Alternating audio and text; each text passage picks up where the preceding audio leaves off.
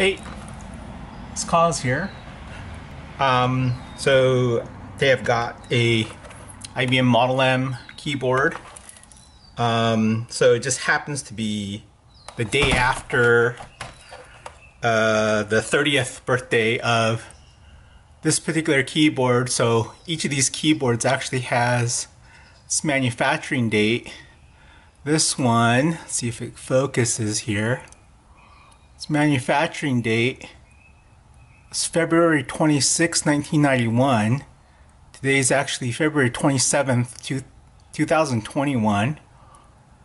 So it's 30 years and 1 day old, and this one actually happens to be one, I don't remember when I got this, but it's a little dirty. So I thought for its 30th birthday I'd tear it down and clean it up, and it's probably never been opened. So we'll take a look inside and see what's going on. So don't need a whole lot of tools. Need a 7/32 or a 5.5mm socket. It does need to be a deep one because a couple of these holes are kind of deep. The regular socket will get hung up, so you do need a way to open it. You need a couple of Phillips screwdrivers once we get inside, and then we'll see what other things we'll need once we get in here. So let's pop these open. There are 4 self-tappers all inside the back here. So just pop this open.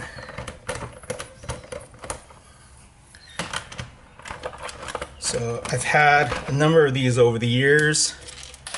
I use these on an everyday basis. I've probably had a couple of dozen of these for the past 20 years or so. I think I dropped one screw here. I've sold a bunch of them, and I probably still have maybe I don't know, 8 or 9 of them left. The values of these things keep going up.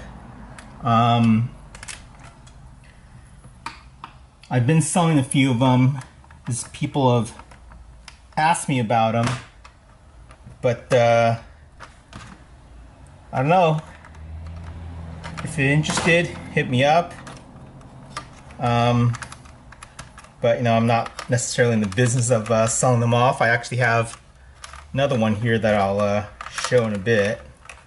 But here's a little ground cable that we'll need to undo. Just use a little plier to undo this nut here. There's different versions of these with different size these little circuit boards in them. This one actually I think is one of the smaller ones because this is actually a later one from 1991. So this one's got a couple of ribbon cables to just unplug.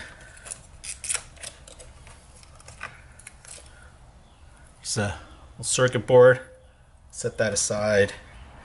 So people talk about bolt mods. So what people do is these plastic rivets, people will shave all these off, drill them all through, and they'll replace them with nuts and bolts. Sometimes you'll see these plastic heads broken off, so I guess sometimes there's reason to do it. Here you'll see a few of these broken off. I don't know, I've never had a reason to do it, so I've never done it. Even with quite a few of these broken off, I've never seen them where they come apart. So I've never really bothered with that. And I don't know if there's, even if, you know, if they're not broken, you know, why bother with that? So there's some trash here. You grab a brush here, and I'll brush some of this trash off.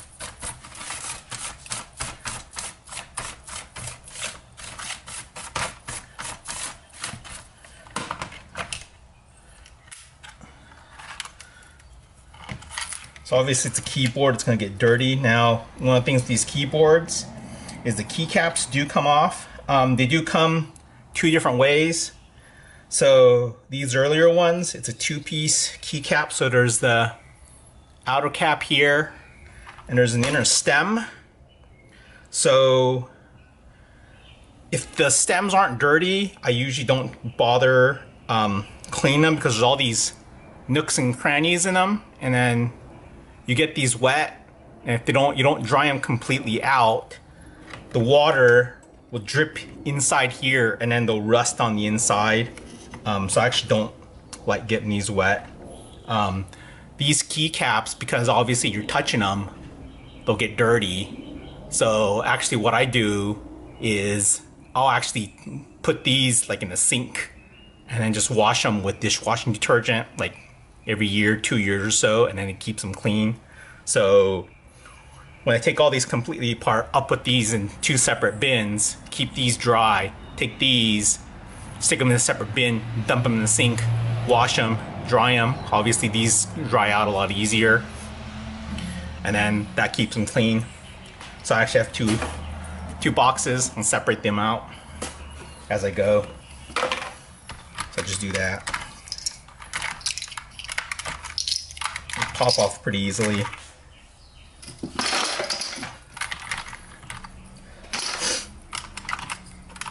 So that also means if you're one of these people who likes different key layouts, you can change them around.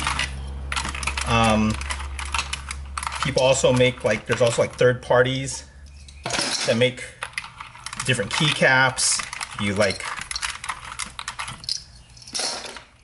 if you like those happy hacking keyboards with blank keycaps, you get blank keycaps.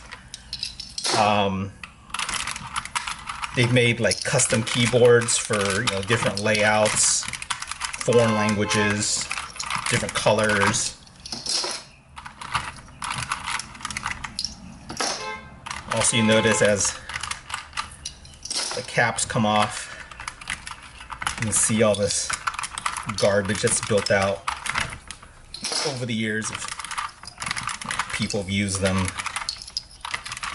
drop their crumbs, staples, garbage. I got some compressed air, we'll blow this out, brush them out, whatever. You'll see in a second, but because with the stems, the actual mechanism is completely covered up by the stem, that even with all this garbage, you're actually not going to get trash in the actual mechanism of the keyboard. So obviously you don't want to get it wet, because these don't have drain holes. Some of the later ones that were made later in the 90s, they did put drains in the keyboards after changed design a little bit. These don't have drains in them. Sorry, I started putting the stems in the wrong box. But all this dry debris, they don't get into the actual mechanism, so you can get these really dirty, and the keyboards don't actually fail. So they hold up really well in, like, dirty industrial use. So you can see, I mean, this one, it's got dust and crud in it, but you can see that, even if it got really dirty, you can see that how it's designed.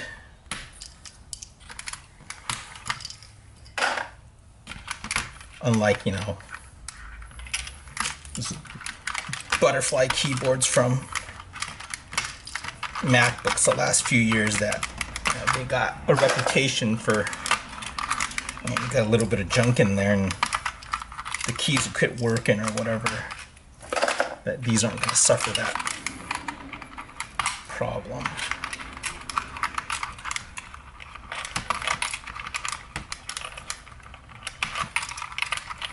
And also these stems are universal. Also the size of those caps, no matter what row they're in, they are universal. So you don't really have to keep track of which stems and which keys go where.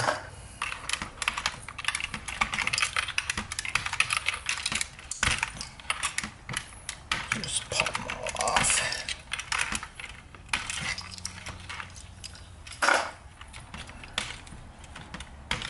There we go. So it's all blown off. It's all taken off. So grab a air hose.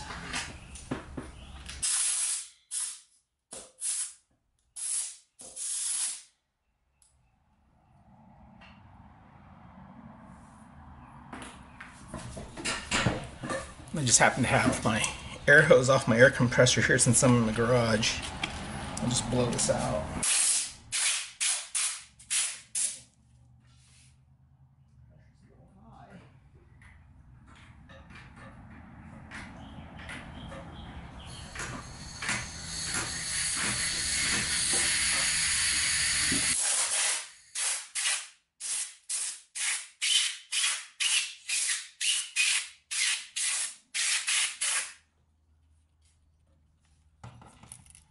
That's better already. Let's take the casings. Casing's not that bad.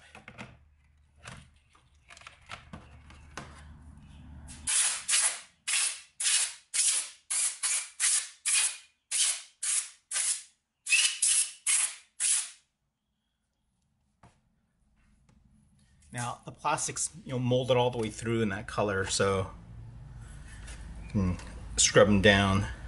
So I'll do that a little bit later. So again, I'll take a brush. I'll stop the video, clean it, come back, reassemble it, and clean it up, put this back together.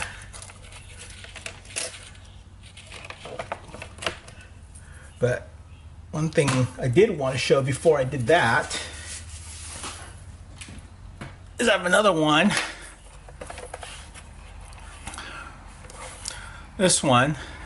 So this one's a little bit different. So you see, so this one, it's 1991 one.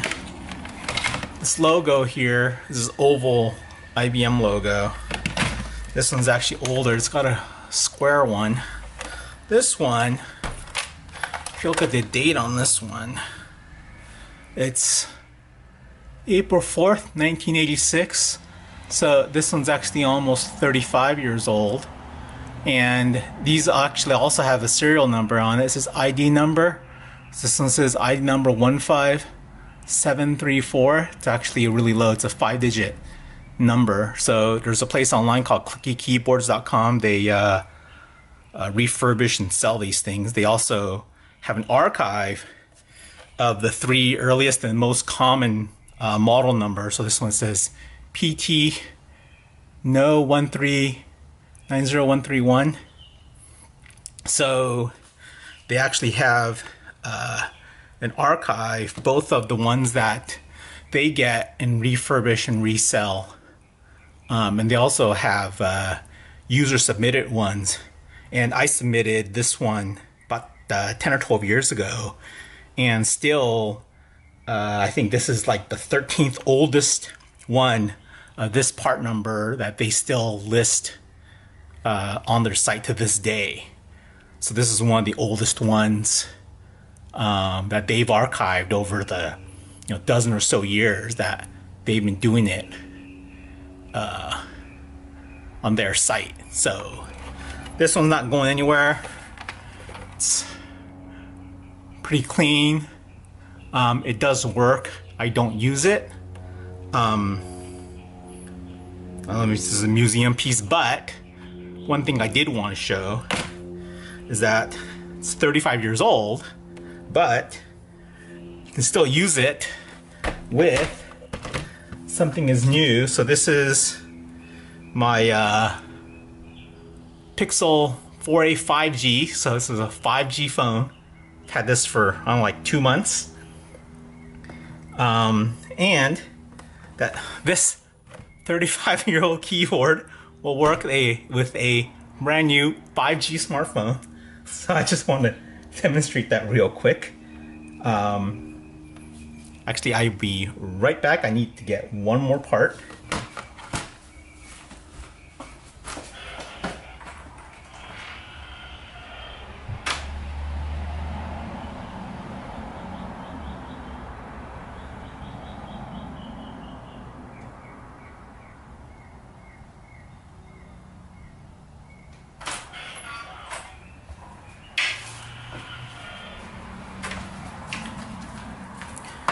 So another thing about these keyboards is the cables detach.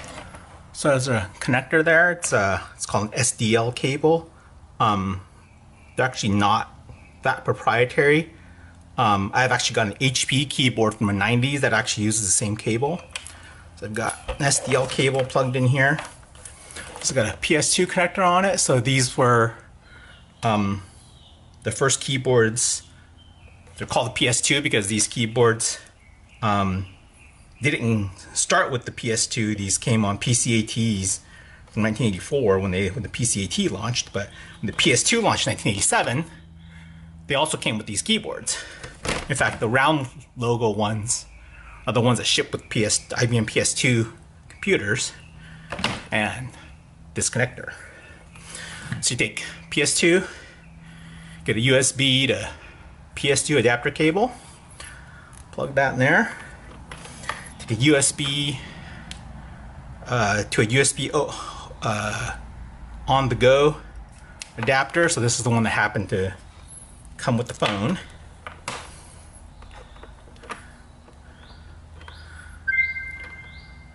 Turn on the phone.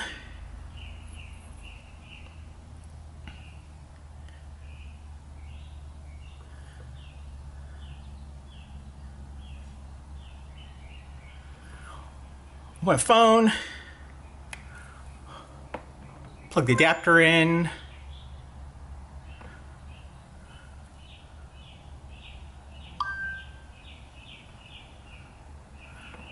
says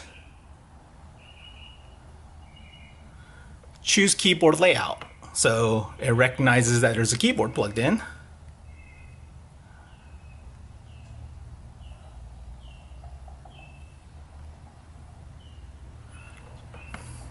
You don't need to see my search history. So if you look here, right, you can see B, C, D, typing. You can see down here I'm typing on the keyboard.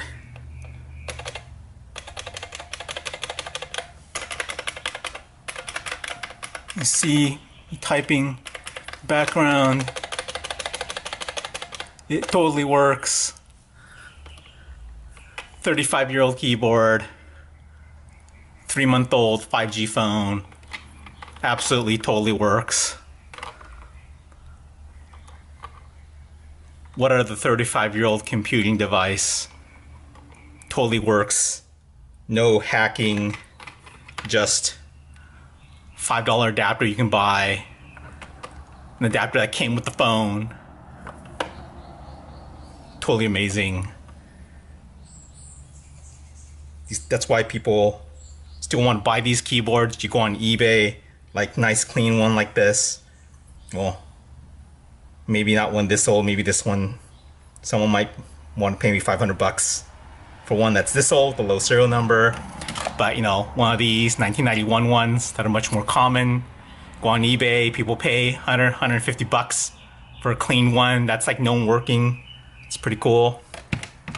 So anyways, I will go clean that one up, and we'll be back and we'll reassemble it and maybe plug it back into this phone, make sure it works.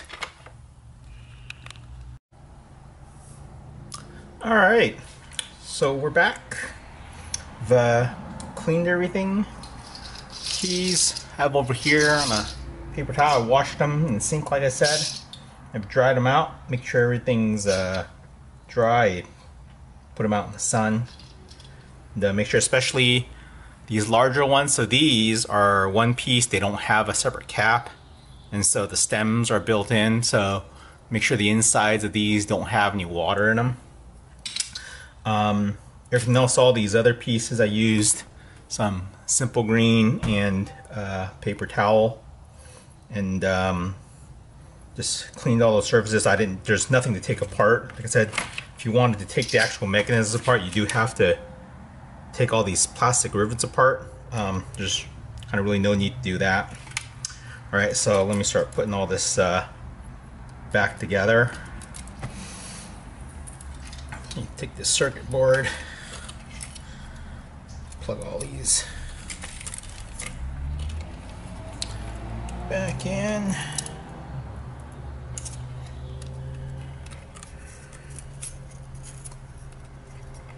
So some of these actually have these flex cables. Some of them actually have these yellow individual wires with plastic plugs on the end. So there are a couple different versions of these. So there are variations of these. They are not interchangeable because obviously the connectors are different. The pinouts are probably the same, but obviously they're attached inside, so you can't exactly interchange them.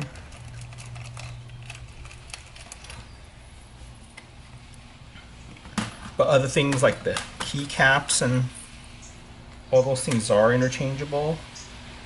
Sometimes the printing on them can be slightly different from one to another. At one point I actually cleaned, got probably a dozen and change of them all at once, and when I did those, I removed all the keycaps all at once and mixed them up. So I had like 1,000 keys all apart all at once, and most of them matched up, so it wasn't a big deal.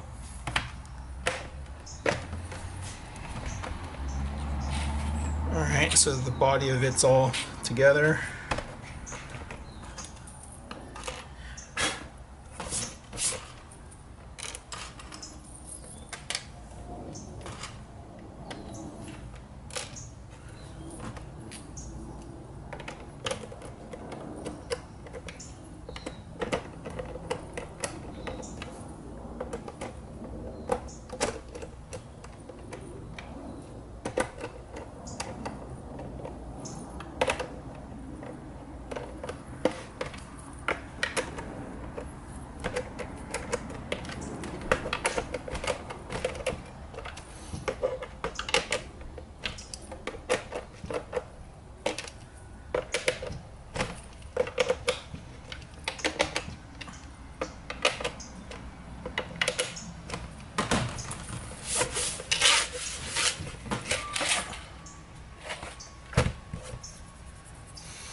Alright, get all the stems. As I said before, I didn't touch any of the stems. I didn't clean them or anything.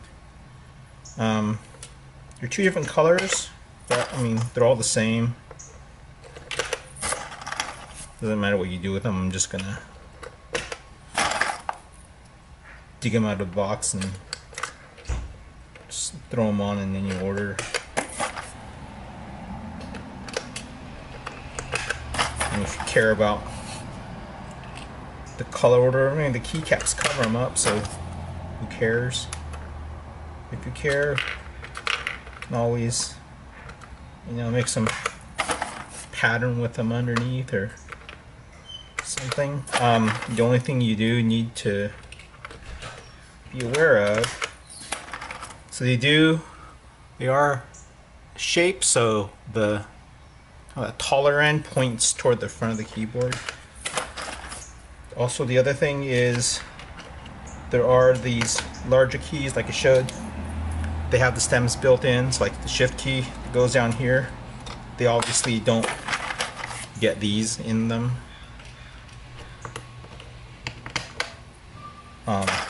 So they do fit. Can't put them in there, but they don't go in there.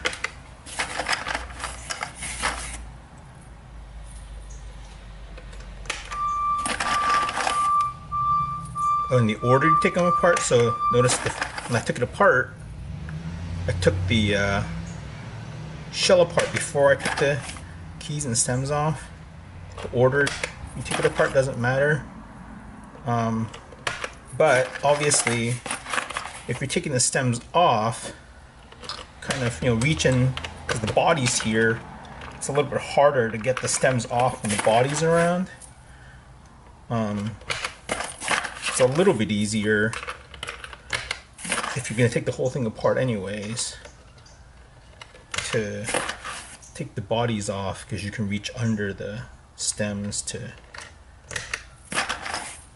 pop the stems off. If you're taking the stems off for some other reason, then there's no reason to pull the entire body apart. You can always get a screwdriver or something and pop the stems off like that. You don't have to take the whole thing apart to do it. The other thing is sometimes these springs, they do kind of flop over and do this. You obviously don't want to pop the stems on when the springs are caught like that. So you want to make sure that the springs, now they don't have to be sitting in the middle, they'll self-center when you put the stems on. So just go ahead and pop the stems on. Now obviously there's 101 of these keys. You have 101 if you have one of the little mini ones without the numpad, and they do exist on these 84 keys. I did have a few of those. I sold them really cheap years and years ago, probably 15 years ago, when no one wanted them. Now those things are probably 200 bucks.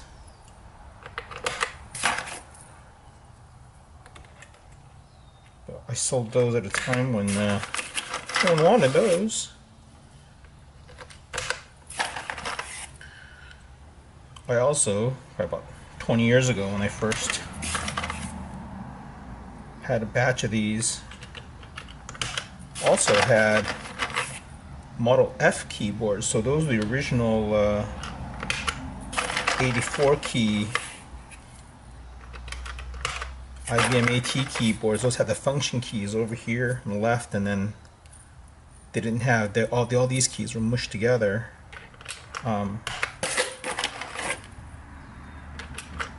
They're compatible with these, but at the time no one wanted those. The inside mechanisms are very similar mechanically. They're actually louder. So I actually threw those away. Now those things are going for even more money. People are paying upwards of 300 bucks, I think, Model Fs.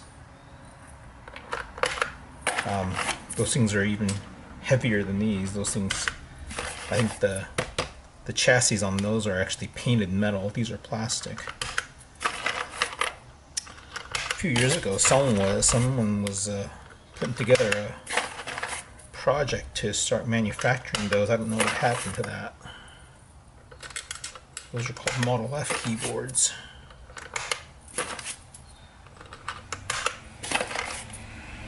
I actually don't like the feel of those quite as much as these.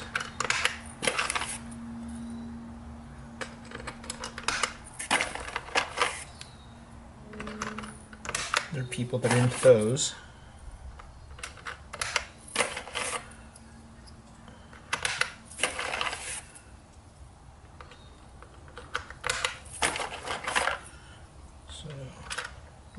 Getting there.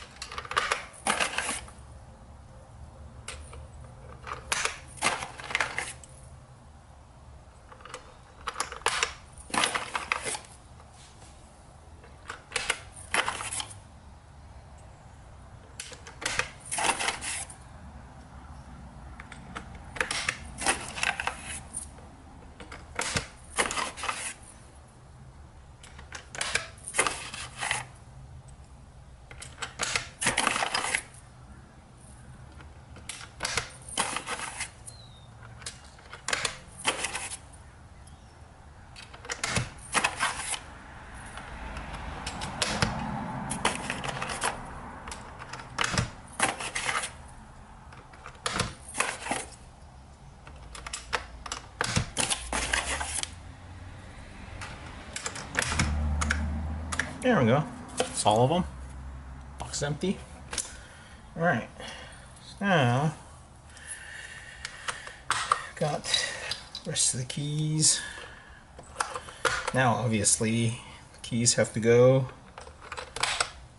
where they belong. Of course, you want to mess with yourself and put keycaps in random places and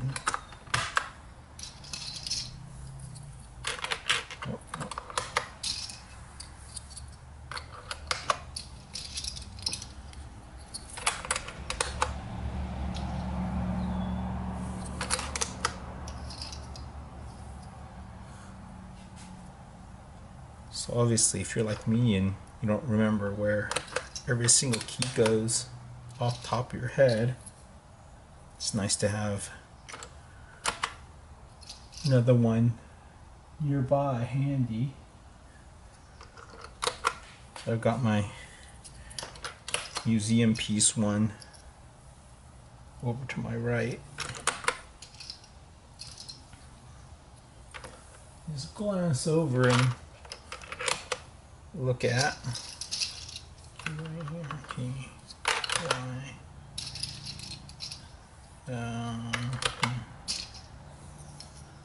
that goes here.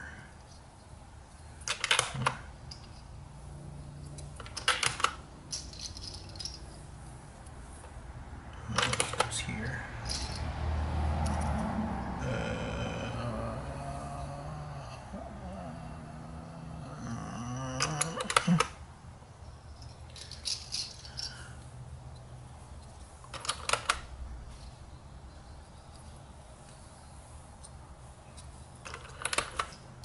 I mean, obviously at this point it'll work with,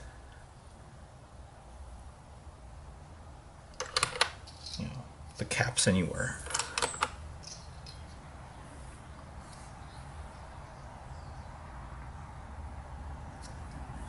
Right, because at this point they all work.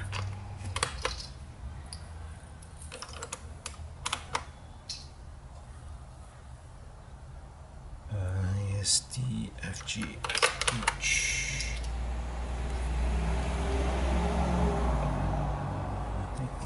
Insert here. This is this slash. Escape. UI.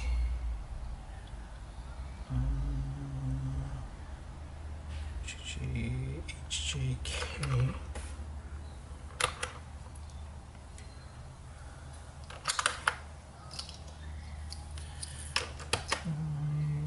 UIMP.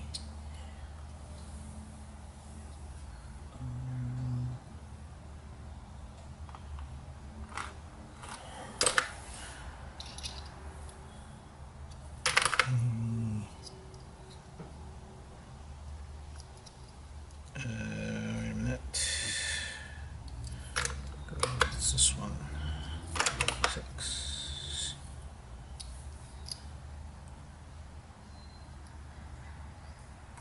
arrows are a little tricky because they're shaped. You gotta look at the shape of them because go that whichever way.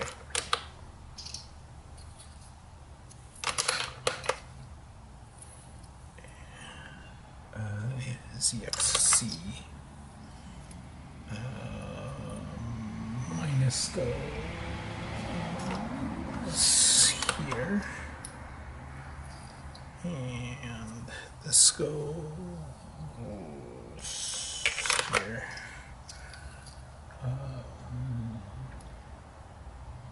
ZXCB AS goes here, goes here, 1, 7, it's the last, 8,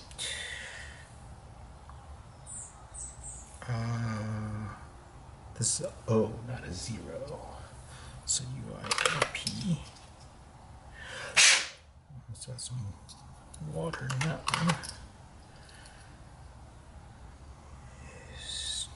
ASDFJ GHJ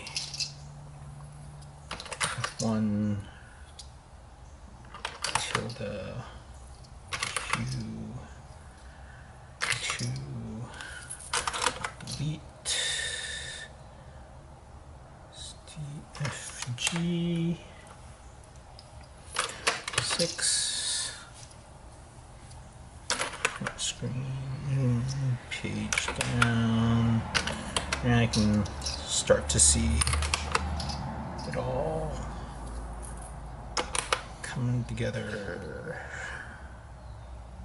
M dollar ASDF JKL 8. Some of these are not quite dry. QWRT 6. Print screen. I think pause is the last one.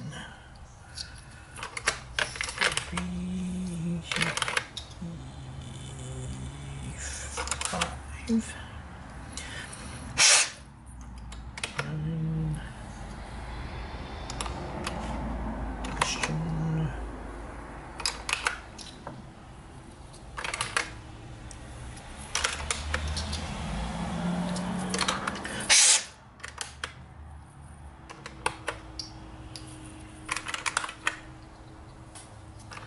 And you come toward the end and kind of start running out of places to put keys, and then the space bar, so it's got the little guide bar. It's going to drop guide bar in here. There you go. So IBM Model M, 30 years old.